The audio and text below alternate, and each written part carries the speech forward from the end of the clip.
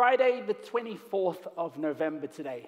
And I'm not sure if any of you guys have checked your phones. If you haven't, please don't. But the story that's trending #1 at the moment is Oxford Circus. We've got an Irish audience. Everybody knows somebody in Oxford Circus. You must be worried. I'll tell you what's happened. Allegedly, there's been an attack. Shots were fired. Hundreds of people were seen running down Oxford Circus. I know what you're thinking. Not again. Not another attack. And somebody like me, I'm thinking, I hope the guy doesn't have a name like mine, Yusuf Omar. The thing is, nothing happened in Oxford Circus today. There's over 100,000 tweets, and yet the police can't find any weapons, any suspects, or anybody even injured. But do you know what did happen today? Over 200 people were killed in a terror attack in the Sinai in Egypt. But that's not trending as #1. And the thing is, in the old days, we could blame big men in news media organizations in New York and in London for deciding what were the top 5 stories of the day. But today, we have to blame what's trending. And what's trending is determined by algorithms. And algorithms are determined by us and the stories that we share and what we talk about and what we write about and what we do with our mobile phones. And only we can take responsibility for changing what is important and what stories we should be prioritizing. And we can do it using our mobile phones. The mobile device is the singular most powerful thing we may ever own. It's got more computing power than the Apollo missions that took us to the moon. Since 9/11, it hasn't been big broadcast cameras that have been documenting the biggest stories of our lives. It's been people with mobile devices that have been finding amazing stories. The mainstream media, traditional media, are designed to go for the most universal story, generalizations, but it's mobile phones that get to the specifics. I'm a mojo, a mobile journalist. That means I shoot, I edit, I produce entirely with my mobile phone. I travel a lot. Sometimes I don't even know where I'm going. All I know is that I must find stories which the world needs to hear that are hard to reach in difficult to access places. I wanted to be a foreign correspondent my entire life. And I believe we are all becoming foreign correspondents in our own right. We all have mobile phones and we are all sharing stories all the time. And I believe we have a responsibility to do so, especially when we see the very best and the very worst of humanity. We have a responsibility to document it. And I believe it's already happening. When we look at the witness accounts of the young black men that are gunned down in the United States of America and the evidence that is used in these Black Lives Matter court cases, it's often videos shot on mobile phones that give us... He was trying to get out his ID and his wallet out his pocket, and he let the officer know that he had a firearm and he was reaching for his wallet. Grenfell Tower in the UK, massive apartment block that caught on fire. In a young woman's most dire moments, she was trapped high up. What did she do with her final moments of life? She did a Snapchat video and a Facebook Live. We're stuck on the 23rd floor! Hello! مكان في لندن فين؟ There's too many people stuck upstairs! And why do we do this? We do this because it's our generation's way of engaging with the world. We've swiped right through Tinder and found our next love. We've scrolled down on LinkedIn and found our next job. For us, sharing is empowering. We've started revolutions in Egypt. And for our generation, from the very day we were born, we have been thrust in front of the cameras. We've had digital cameras and soon mobile devices almost immediately after our birth. I have been in front of the camera. My father and mother have been taking pictures of me since the day I was born. Even my first hanging out my dad's dental surgery was caught on camera. Something I haven't told anybody, though. When I was 14 years old, and I was getting picked up from school by my mother, and all the other mums were around, and all the other kids were around, and I was there too, Mrs. Tipper told my mum that I wasn't coping, that I wasn't able to read and write as well as the other kids in the class. What Mrs. Tipper didn't understand was that we were a generation that were changing the way we communicate. Yes, we don't read as much as the previous generation, but that doesn't mean we don't engage and communicate as much. We use our camera as a way of engaging with the world, of sharing. As I said, I wanted to be a foreign correspondent. I wanted to cover wars and natural disasters. And every news organization said, you don't have enough gray hairs on your head. You're not as experienced. You're not old enough. We're cutting back on budgets. We're not sending as many foreign correspondents around the world. So I decided to do it anyway. I didn't need them.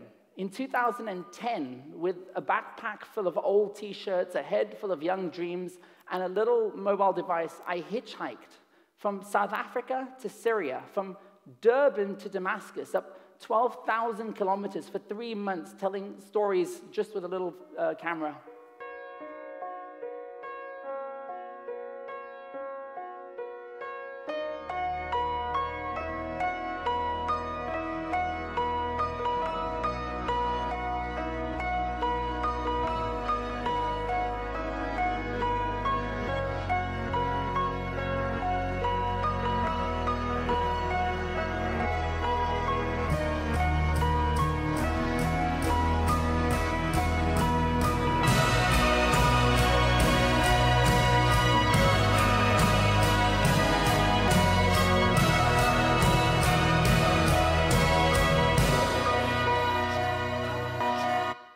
It was shaky, it was handheld, the audio was terrible, and nobody cared. We were entering a generation where what we trusted was real and raw and an arm's length away, and somebody telling you exactly how they felt. And for me, this trip was an ability to tell a different story of the African continent, that it wasn't this dark, scary place, that in fact it was full of hope and opportunity, and I had a fantastic time, and there was nothing for me to be afraid of. In 2012, I tried to apply the same selfie storytelling, selfie journalism style to news gathering. And an ammunitions depot had exploded in the Congo. They keep weapons in the middle of civil populations in case there's an uprising. And in this instance, this ammunitions depot had set alight. And for 3 days, it was like the biggest fireworks display you'd ever seen. And this time, just like how I'm wearing a camera on my face right now, I've got a flashing light and that's a camera. This time I strapped a camera to my head, and I wanted people to feel like what it was like to be walking through that kind of a place.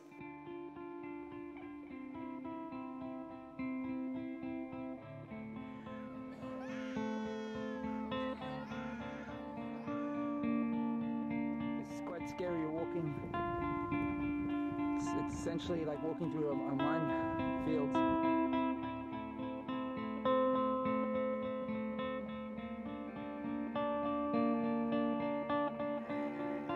And around me is ammunition. Some of it's still alive, most of it has exploded, and everything's just been flattened in every direction.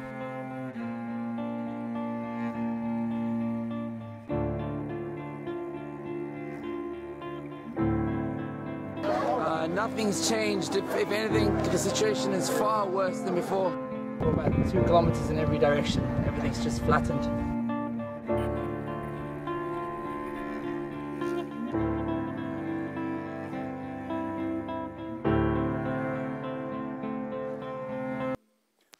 And it really gave you a sense of not like, hey, I'm coming to you live from the front lines of Congo. No, it was far more human and intimate, and you were able to speak directly to the camera and look at people in the eye and tell them exactly how I felt to be there on the ground. This is a dramatic version of selfie journalism, but selfie journalism can happen everywhere, in every community, all the time, to give us access to hard-to-reach stories. In 2014, I was smuggled into Syria with a group of surgeons that were building a hospital in the province of Darkush in Idlib. This was one of the most horrific experiences I've ever had in my life, and this time I started taking, just like how I'm live right now on Facebook, even though they told us not to record this. I'll record my talk. Just like how I'm live right now on Facebook, I was able to use live broadcasts to broadcast bomb by bomb what I was experiencing on the ground in Syria. Just seconds ago, we saw a child, basically a car came screaming in here, blood pouring out. There was a child, he's been shot just below the heart. At the moment, we understand it was some sort of an accident. It was an 11-year-old accidentally shot dead by his father, who was cleaning his gun. I'm just getting word, an update on the child that has been shot. It's coming through now. We tried to personify this hospital. I wanted to do this my whole life, and having done it, I wouldn't want to go even 1 centimeter closer. At Hatay airport near Antakya, crossing the border into Syria on an old tractor. We've got to move. There's a lot of armed men that have just arrived at the hospital. The security situation is definitely deteriorating. This is by far the most scary part of the trip thus far. We're hearing loud explosions now, not far away from where we're staying. There's definitely an eerie feeling in my stomach that things are taking a turn for the worse. And things did take a turn significantly for the worst. It's 24 hours after that happened, mortar was firing just a couple hundred meters away from us, and we were evacuated from Syria. The thing is, everybody who I've got close to during my time in Syria has died. This is Nihad. I stayed at Nihad's house, and he evacuated his family to Turkey just so we would have space in his house. I used to ride on the back of his motorcycle every day to the hospital. He was killed a few weeks after we left. This is Safwan. Safwan was a guy, he's just a student, he was my age, he was learning English, and during wartime, he was forced to become a translator to be able to help the doctors, the surgeons, the journalists. He too was killed. And now it's too dangerous for conventional journalists to be on the ground, and we're relying almost entirely on the voices of selfie storytellers like this young girl. Her name is Bana Alabed. She's 7 years old, and on a regular basis, with the help of her mother, she live streams on Periscope from East Aleppo at a time when there are no journalists in that area. And this is her voice. 8, 9, I want to leave. Now it's okay. No bombing. Now, of course, that view is not a journalist. Of course, it's not objective and neutral. But that doesn't mean that it's not of value. It's about us having those perspectives, about us having those angles, about us being able to contextualize the voice of a 7-year-old. And somewhere amidst this chaos, she was rescued, and she's now in Turkey. Somebody listened to that selfie storyteller. And I ask you, how many selfie storytellers are we listening to? We've heard today about alcohol abuse and all sorts of problems that are plaguing the society. Maybe if we start tapping into the voices of people who are able to document their most sensitive and emotional stories on their mobile phones, instead of pouring a big broadcast camera onto them, we'll have a better understanding of what's happening in our communities. Since I left Syria, I've dedicated my life to building more mobile storytelling communities, to training people to do what I do, to tell stories with their phones. In South Africa, we took 12 young people, we gave them mobile phones, we trained them up for 3 months, and we set them off to be able to give us stories and diversify our coverage.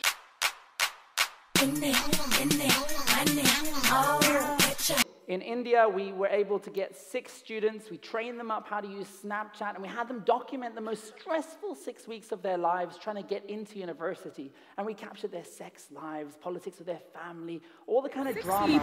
6 goals. 6 ideas, but one objective: to make their summer the best. And in India, covering rape and sexual abuse. In India, you can't show the face of a rape survivor, even if they want to show their identity, because they get ostracized from their communities, they get thrown out of their societies. We were able to give them a mobile phone and have them swipe through Snapchat and find face filters, but find one that could hide their identity while allowing them to tell their story, while we could still see their eyes, their mouths, their expressions, without having to blur out their faces or show silhouettes. Okay. I was 5 years old when it happened. And in Europe, we're now working with refugees, and we're trying to change the narrative away from brown men in rubber dinghies arriving on the European coast to actually tell stories of who they are and what they're like.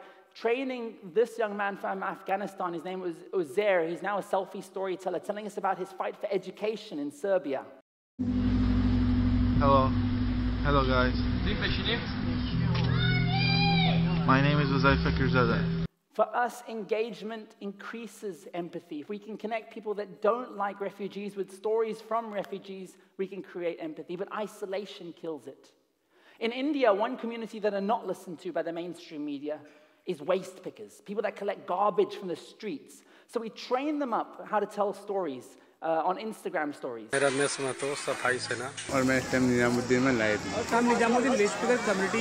Hold down the right button for 10 seconds. And the thing is, we heard almost nothing from them. We heard nothing. For like literally 9 months, we heard nothing. Until the Indian government raised the GST taxes, directly impacting the livelihoods of these men. They raised the taxes on recyclable plastics.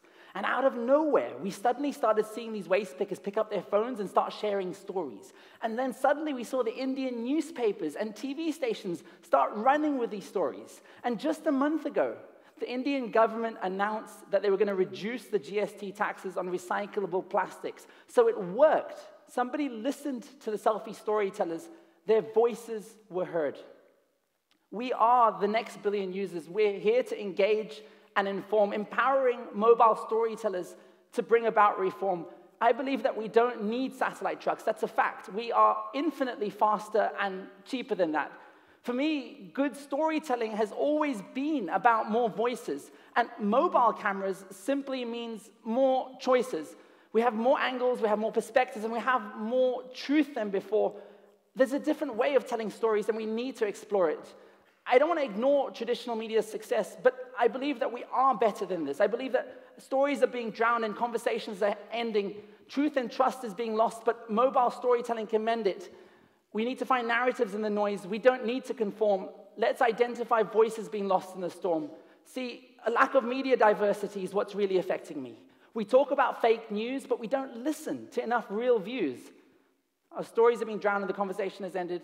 Truth and trust can be lost, but mobile storytelling can mend it. Thank you so much.